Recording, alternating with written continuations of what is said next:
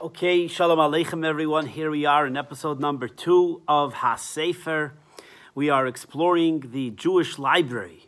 And in our first episode, we discussed a very basic yet very fundamental part of the Jewish library, and that was the Chumash, the 5 books of Moshe, the 5 books of Moses, Chamisha Chumshe Torah, and the various different types of books that exist in the dimension of Chumash. Today we're going to discuss the Siddur, very beautiful, important part of this season, and this is the Siddur, the prayer book. We're going to begin with the classic prayer book. Of course, this is a simple Chabad version, one which we have in our shul right here, and basically you open it up and all you get is a bunch of Hebrew. This comes in various shapes and sizes and colors and different prints from Israel, China, the Holy Land, America, and so on and so forth. But every Jewish home needs a prayer book. Every Jew needs a prayer book. And so this is a wonderful, wonderful book. Of course, this is by Kahas Publications, the primary publication house of Chabad. Then we move on to our favorite. This is the Hebrew-English prayer book, the Siddur, Hebrew and English, with introductions to the prayers, sources at the bottom of each, both in Hebrew and in English, as well as various transliterations at the back of the prayer book, which is very good. And this is what most Chabad houses around the world in the English-speaking world have and use. This also comes in 2 different sizes.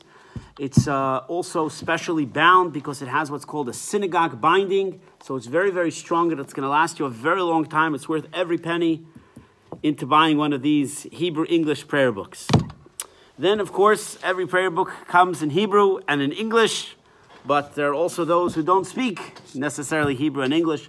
For example, in our shul, we have many Russians, so it's also in Russian. This is also printed by the Chabad Publishing House, also by Free, another Chabad Publishing House that prints this prayer book, or something similar, which is also excellent. So if you need a Hebrew-Russian prayer book, this is also excellent. So that's your classic prayer book. Now, moving on, you go to something that's very common. Growing up also in the 80s and 90s, this was a very, very common little Siddur, a prayer book. It was published by the Metsuda company and the Metsuda Siddur. And it's very, very user-friendly, this prayer book. You see why? It's the column on one side in English and the other one in Hebrew. It goes line by line. Not all prayer books do that. It's usually paragraph by paragraph, and that's why this is very beautiful. It also has a little commentary on the bottom. It's also pocket size, but it also comes in a large version. The Metsuda company also makes this in the Machzor for all the holidays. Excellent, excellent book. If this is your custom to use the Siddur, this is also a great part of every Jewish library, the Metsuda. And even if you have another prayer book, sometimes the translations are a little different, and that makes things a little interesting to have a secondary translation sometimes to explore different ways in which you could find meaning in the prayer. Moving on, of course, ArtScroll does it again. Again, this is also a pocket Siddur, a pocket prayer book. This is also for the weekdays. ArtScroll does something very interesting. They break up in a way that it could spoon feed you in a certain way. So they have for the weekdays, then they have for each holiday, then they have for the Nusach Ashkenaz, Nusach Sfard, various different customs. This one particularly is very special, is because it goes words by words, not only paragraph by paragraph or line by line, but actually words by words. So, for example, if you open up here and it says, Umevi goe levnei v'neim, and brings a redeemer to the children of their children. And you actually have a running commentary along each line with arrows that are actually showing you how to translate it. This is the newest way of making translations, not just by paragraph, not just by line, but actually groups of words by words, which give you a more direct understanding and meaning. And that's why ArtScroll is very unique in this type of publication. It's an enormous amount of work to lay this out. And they did a fantastic, fantastic job. And many people that are coming to prayers for the first time, and even others that want to see the meaning as they're going along reading the Hebrew, it's very easy, plausible to the eye, and as ArtScroll always does a fantastic job with their layouts. So this is also an excellent, excellent book. Now, you'll notice this one says Siddur Simchas Yeshua. There are various names and versions. Don't get carried away by that. What you're looking for is simply the Siddur, or Limos HaChol, either for the days of the week, or for the weekdays, or for Shabbos, or for the holidays. Sometimes the additional Hebrew language on top, or verbiage, is not necessarily reflective of the actual content of the Siddur. So this is called the Schottenstein edition Siddur for the weekdays with an interlinear translation, and this happens to be a certain individual nusach. And there are various nusach. Nusach means different liturgies, different customs from different cities and countries where they had different verbiage in the Siddur. Even though the majority of it is the same, there are parts of it which are different.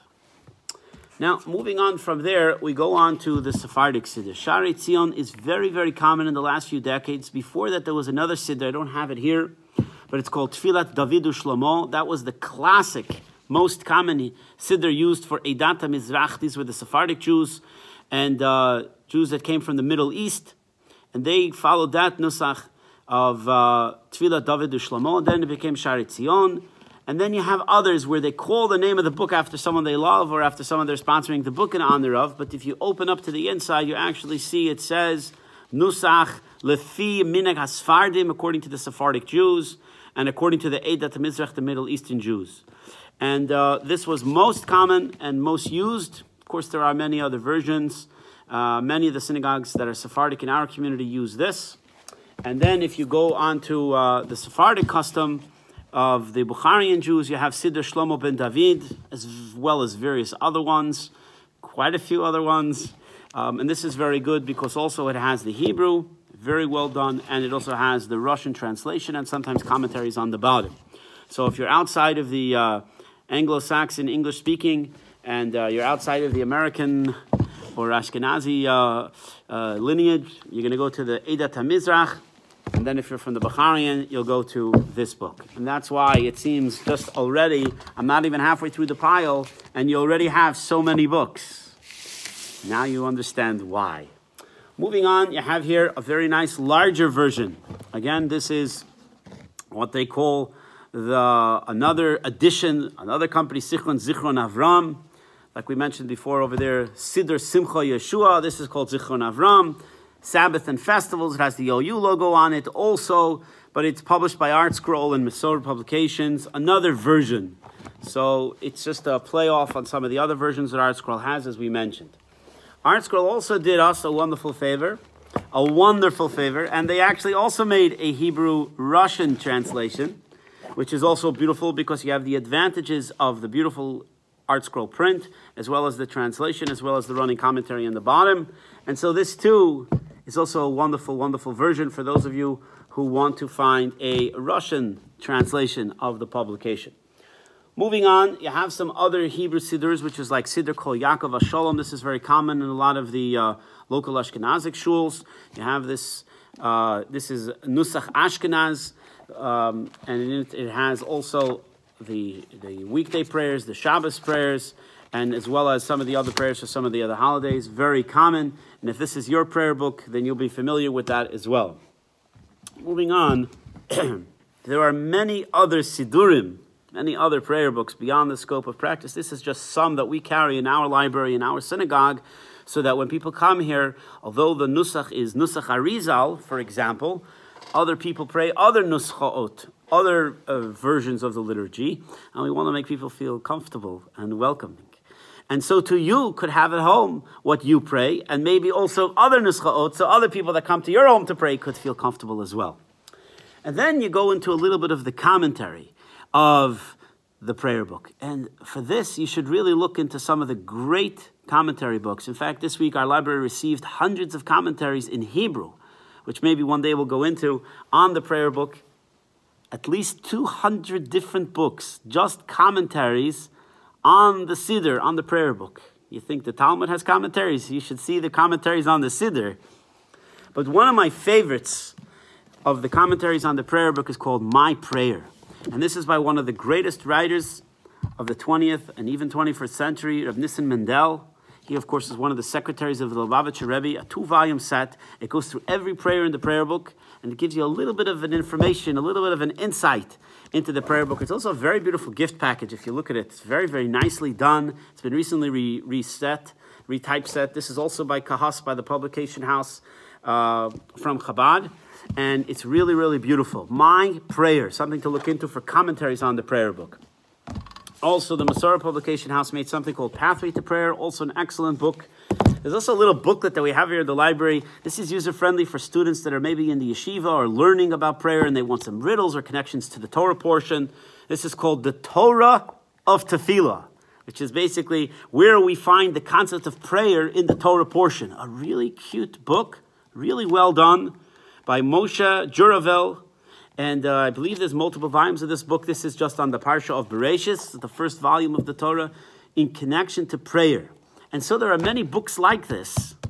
This is just a few I pulled off the shelf that are commentaries on the prayers, books that help us understand prayer, books that connect the Torah and prayers, and it's very exciting. And of course, also the Art Scroll, once again, does a wonderful job on the prayer book, also in soft cover, as well as many other soft cover versions of different sections of the prayers throughout the year, which have running commentaries. So look into that as well.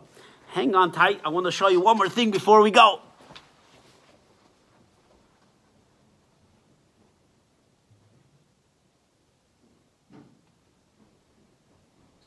So here we are, of course, besides the prayer book, is the Machzor, which we're all doing now, Rosh Hashanah and Yom Kippur. This is the Chazan's Machzor, Rosh Hashanah. And the same thing, just like there is with Sidurim, that we learn and read from all year. Similarly, the prayer book for the high holidays, as well as for some of the other holidays, the Machzor for Rosh Hashanah, Yom Kippur, Sukkot, Purim, Pesach, and Shavuos. You have various different Machzorim. There's also the book of liturgy for the prayers of the holidays. So this is just one example. This is the Chazan's version. It's the big one. And also all of those publication houses, Mitzuda, Art Scroll, Kahas, they all make beautiful, beautiful books that every Jewish home should have. I want to conclude, as we do in each session, as we will, with something interesting. Now, you see this? This is a book that I had bound last year. This is from 1743.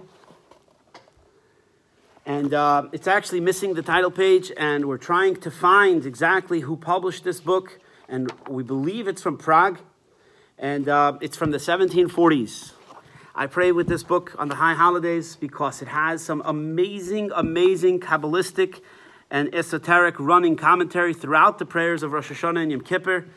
Extremely, extremely meaningful. It brings amazing anecdotes and stories, and it's just inspiring. You go back in history to the 1700s to think where this prayer book came from, whose table this prayer book could have been on, who published the prayer book, how many days, weeks, and months, years it went into publishing this book, what it costed to put this book together in the 1700s. And then eventually our wonderful friend in Brooklyn, the bookbinder, who made this so beautiful for us to enjoy today. My holy brothers and sisters, that's it on the prayer book for today. If you don't have it, you can't use them. Build yourself a Jewish library, acquire the books, share it with others, own them, share them, and God should help that you should be inspired by the books that you own until the coming of Mashiach Meher V'Yameinu.